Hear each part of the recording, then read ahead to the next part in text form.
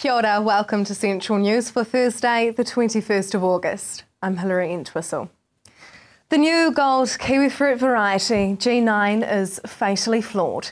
And Tauranga grower Mike Smith says Zespri is doing the right thing in encouraging growers to stop growing it. The high-yielding sweet fruit has a problem with shrivelling of its skin, which is impacting on sales, and Mike says while he's not happy about the decision, he supports Zespri because of the adverse impacts G9 could have on the brand. Zespri grower and Government Relations General Manager Simon Limmer says the variety's future is uncertain because of market feedback from customers, wholesalers and retailers about Gold 9 fruit deterioration. In a major initiative to help New Zealand investors in 14,000 small plantation forests to meet the challenge of marketing a looming wall of wood against stiff competition, a new forestry company with major international backing has been launched in Wellington today. United Forestry Group brings major resources, expertise and a new strategic approach to maximising the value output from these small forests, potentially worth $30 billion in today's dollar over the next 2 decades. However, the high harvesting and transport costs faced by the owners of single small forests and their weak negotiating position with buyers means the potential value of these forests may not be achieved, and the final return to their owners and to New Zealand may be disappointing. The company says it is essential for New Zealand that small forest owners achieve a worthwhile return on their investment, or there will be no incentive to replant these forests, and New Zealand's future forestry output and earnings will not be sustainable. Waikato has named an unchanged side to take on Canterbury at Waikato Stadium this Friday. The squad of 22 has been rewarded for getting Waikato's season off to the perfect start with a bonus point win over Wellington. But coach Johnny Walters is not dwelling on their week 1 effort. He says it was great to get a win on the board first up, but they have been quick to put that behind them and shift their focus to this Friday. He also says he's committed to improving on the last performance and excited to play in front of their home crowd for the first time this year. Friday's games will feature a curtain raiser, the 13th grade final at 3:30 p.m, and the annual Junior Rugby March Post from 4:30 p.m. Gate 4 opens at 3:15 p.m. and other gates open at 4 p.m. Monitoring and enforcement staff at Waipa District Council spent the last 3 months of the financial year dealing with complaints ranging from the use of golf balls to the keeping of emus.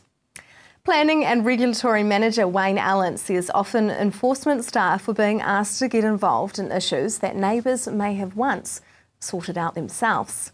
In the last quarter, complaints were received about golf balls being hit onto residential roofs, stock crossings not being cleaned, overhanging trees, pigs in Porongia and emus being kept in residential areas. There were also complaints about skateboarders in Cambridge, litter on reserves and the use of a property as a bed and breakfast. Wayne says people seem more and more reluctant to try to resolve issues between themselves. Instead, they raise these issues with council enforcement staff and they have to spend time and money sorting out problems which in the past, council may not have had to deal with. Now for our marine forecast, west coast, Raglan, southeast 25 knots, changing on Friday evening to a southwest 20 knots. Your high tide is at 7:46 a.m. East coast, Bay of Plenty, becoming a southerly of 15 knots in the morning, tending southwest at night. High tide in Tauranga is at 4:59 p.m. Still to come on Central News, keeping the Waikato River healthy, how to know when your child is being bullied, and of course, your weather for tomorrow.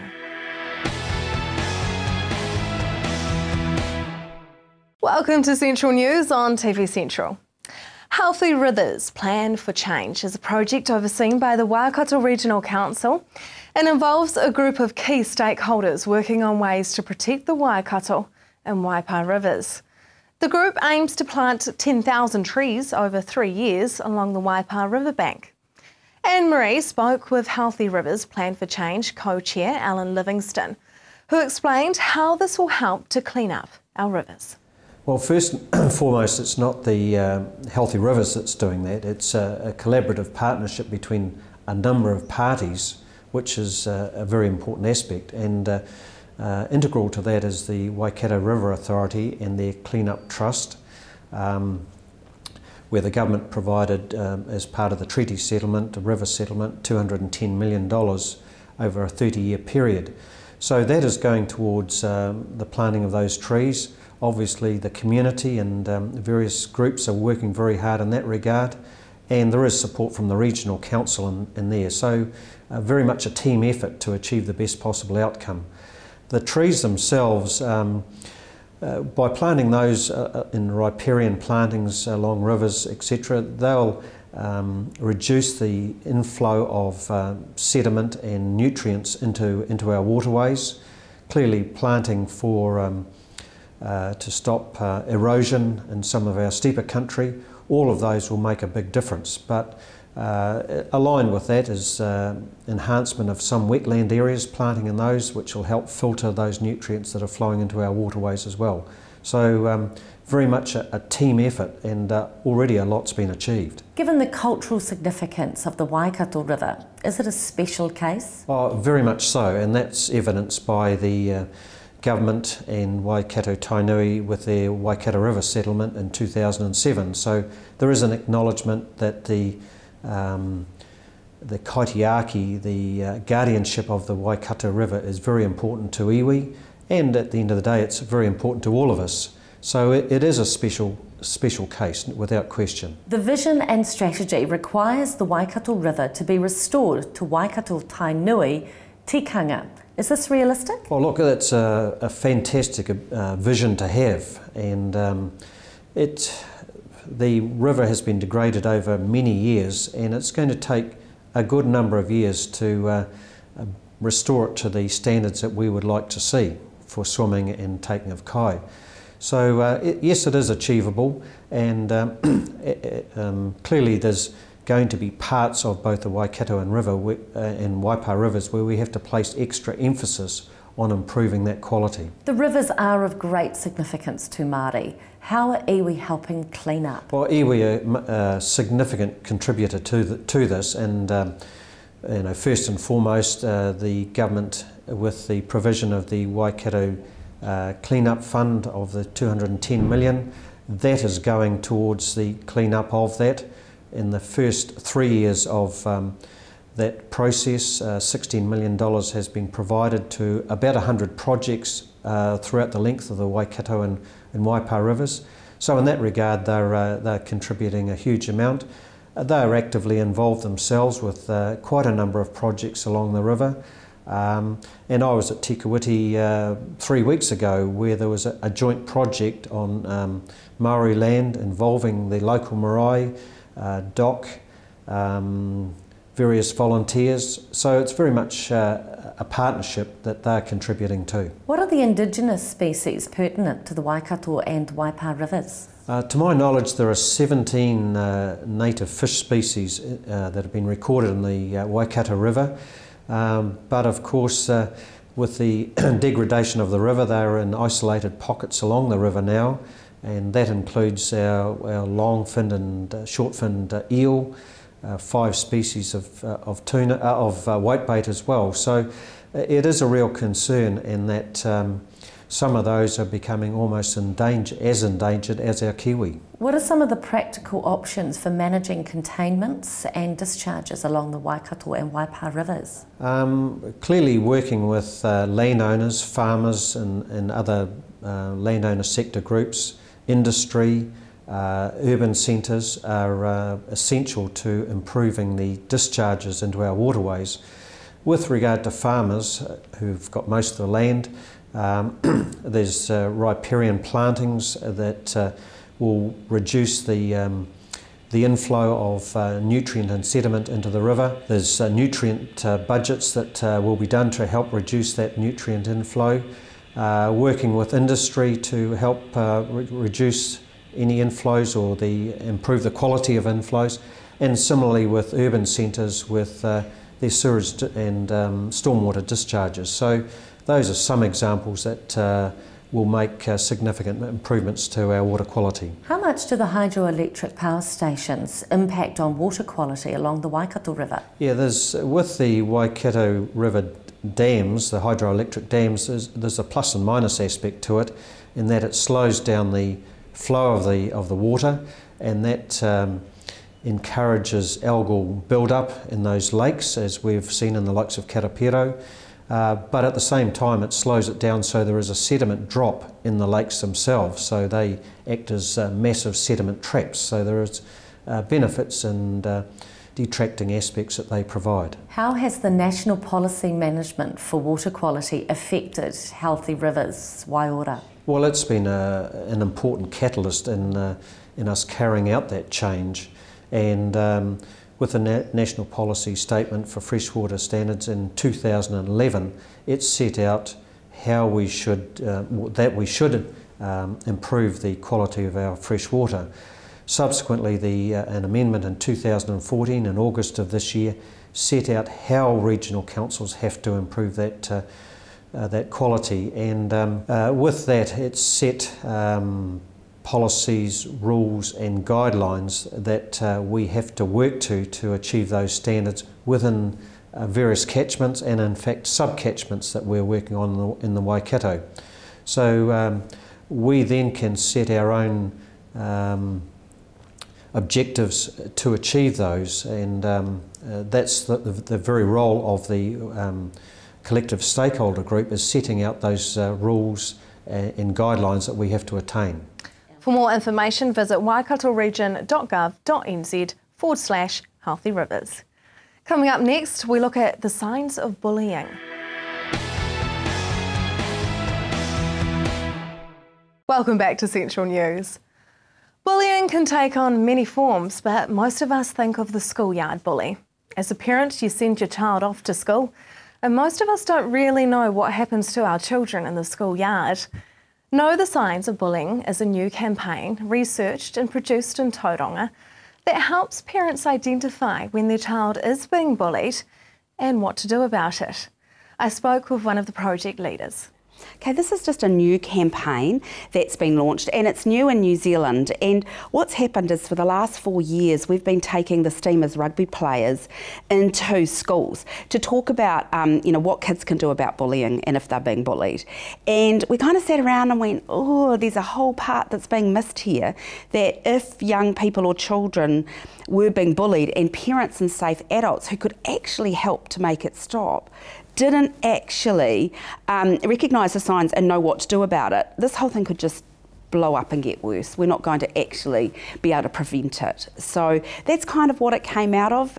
We got a funding round from the Ministry of Social Development, and then we just started to work on this really exciting campaign. Who else has been involved with the campaign? In order to kick this off, we sat down with children and we said to them, these are the observable signs that children are bullied or are the bully. Tell us, do you observe this? What do you tell us? And we went to different deciles, and the children really framed this up for us. But as well as that, we went to teachers, we went to parents who we knew their children had been bullied, and I'm talking young children, like primary school age, and older children as well.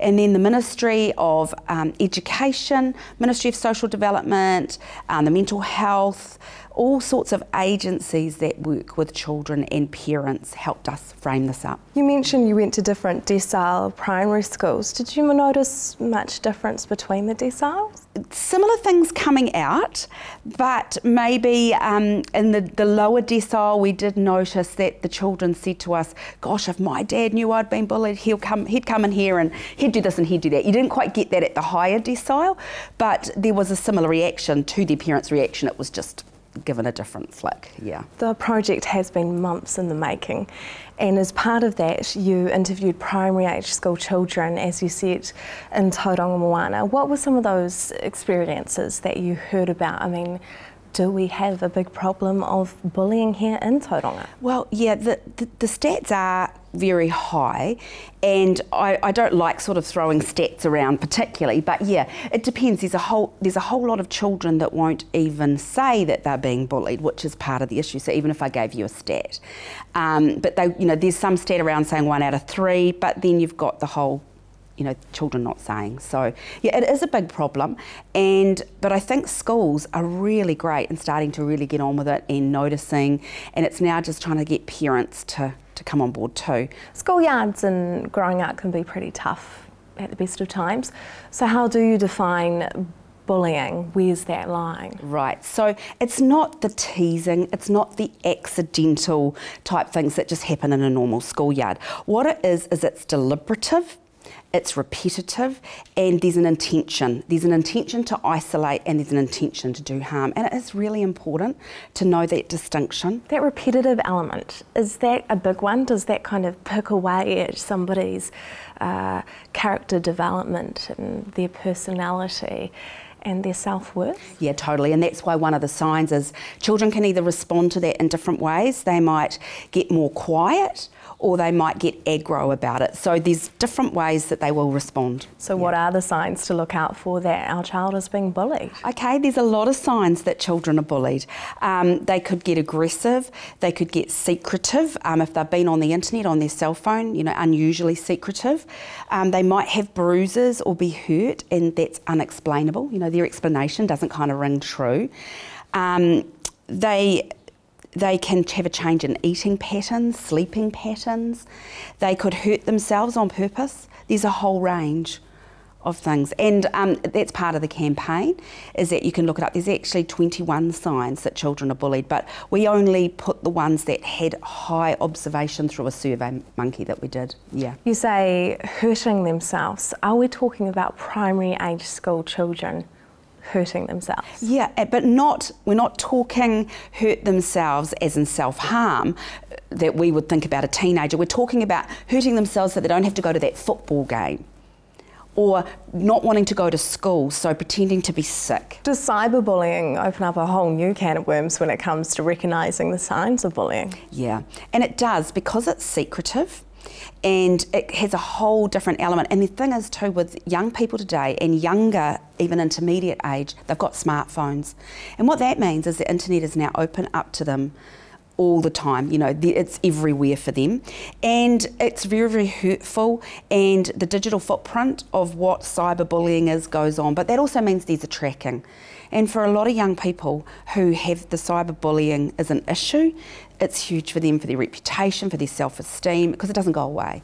It's believable. People believe what's put out there. So yeah, it is huge. What would you recommend for parents? Do you want them to be controlling the use of their child's cell phone?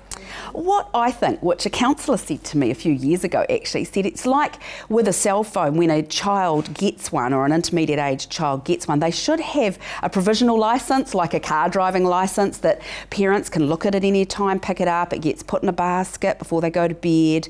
But at the end of the day, we actually want our children to monitor it themselves and understand the dangers themselves. So yes, monitoring, but also children have got to be self-directed themselves. We will have the second half of that interview next week, where I find out what to do if your child is the bully. You can visit knowthescience.co.nz for a range of helpful tips and resources. Coming up next, how dirty are our ocean floors?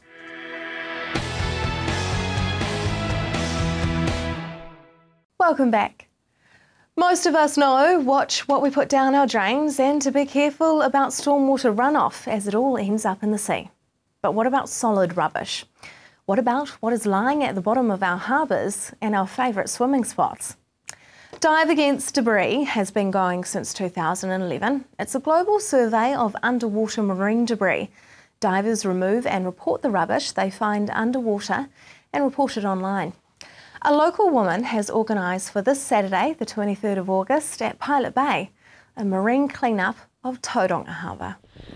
Basically, there's going to be a group of divers, and we're going to get in the water and just collect as much rubbish as possible, like plastics, bottles, anything we find really that shouldn't be there and that accidentally got there or purposely. This is part of Project Aware, so can you give me a little bit of history behind Project Aware? Project Aware is a non-profitable environmental foundation that was formed in 1992, and pretty much they group up with divers and environmental people just to keep the waters clean, and they do protests about shark finning and all that sort of stuff. So One dive at a time is their motto. What does that mean? Just sort of taking it one dive at a time, about cleaning up or protecting the ocean or protecting the animals. It's always been their slogan. What makes Pilot Bay such a bad area for pollution? Well, Pilot Bay is not an exception to anywhere else in the world. According to Project Aware's data, 22 billion tonnes of rubbish is dumped into our oceans every year, whether it's intentionally or not. And Pilot Bay just happens to be one of them. And it's all about, you know, us as well, and beachgoers, tourists, people in general. I mean, if our rubbish doesn't go in the bins, or go home with us, and then it ends up in the ocean, really, due to the winds. There's actually quite a few organisations helping you guys out. Tell me about all of them. Yeah, well, we've got Dives on Tauranga, and that's where I'm a student there. And then we've got New World sponsoring us the food, so that's real grateful of them. And we've got Environmental Waste, who's sponsoring us the bins, and the council will be paying for the disposal of that. And Project Aware obviously is helping with all the surveys, and Polytech is involved, marine studies and environmental studies, so that's real good of them. The clean-up will be this Saturday at Pilot Bay in Tauranga. Now for our weather for Friday, Hamilton, the fine weather is back. It's going to be sunny with westerlies. Your expected high is 12 and an overnight low of 1. The rest of the Waikato fine with southerlies. Paeroa, your expected high is 13 and an overnight low of 2. Matamata 11 and 2. Te Awamutu 12 and 1. And Tokoroa 10 and an overnight low of 0. The Bay of Plenty, Tauranga fine with southerlies. Your expected high is 14 and an overnight low of 3.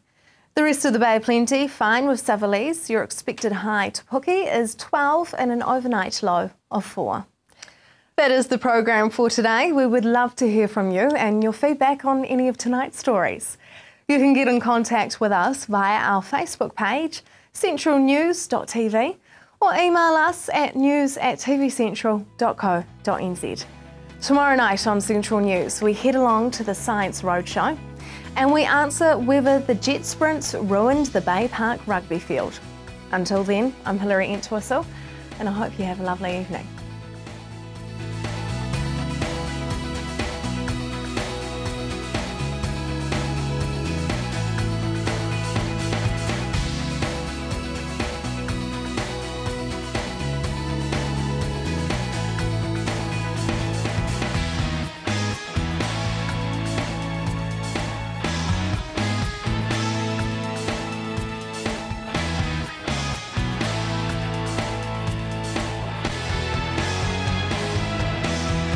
This has been an Alpha Media production, a division of Television Media Group. Supporting local content so you can see more of New Zealand on air.